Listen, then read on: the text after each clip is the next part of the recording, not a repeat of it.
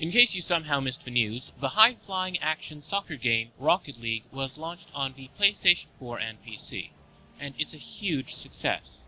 At the time of production, the game has been played by over 3 million people, and counting.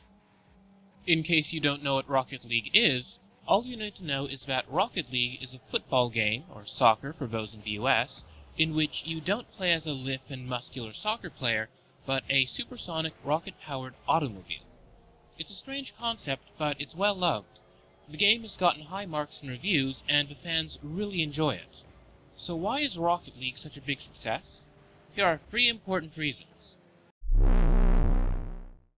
To start with, if you want to own Rocket League, you just buy it. Seriously, far too many multiplayer games today that are either free, or, worrisomely enough, paid to play, split up the game's content across DLC packs. I'm not talking about fancy cosmetic items, I'm talking about maps and gameplay modes. Selling these things piecemeal can have the bad consequence of dividing a player base between those who paid for the base game and those who paid for the extra content. When a player base is so badly divided, it results in people waiting longer to find matches, which has the inevitable result of reducing the total number of players in a multiplayer game, thus reducing longevity. Rocket League has not split up its player base. You buy the game once, and you get everything at once. Number 2. Accessibility. Rocket League is the sequel to the 2008 game Supersonic Acrobatic Rocket-Powered Battle Cars, which was a good game, but it had a few issues. According to Dave Hagewood, founder of Psyonix, the original was too hardcore, so we slowed down the gameplay a little bit, he said in an interview with Gamasutra. Indeed, while the original game was fun, it was too fast-paced and chaotic. Even the name was chaotic. Supersonic Acrobatic Rocket-Powered Battle Cars doesn't exactly roll off the tongue. The original game's difficulty and fast pace weren't really that good for attracting players. There's no rule against making a game with a high skill ceiling.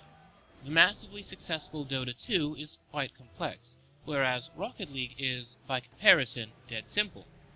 Rocket League is a lot easier to get into than Dota. The premise is simple. Push a ball into a goal and maybe perform a trick or two while doing so. There aren't a bunch of places you can go wrong, but there's a lot that can go right. Because of the game's simplicity, it's easy to get into Rocket League, even if it does take some while to get good at.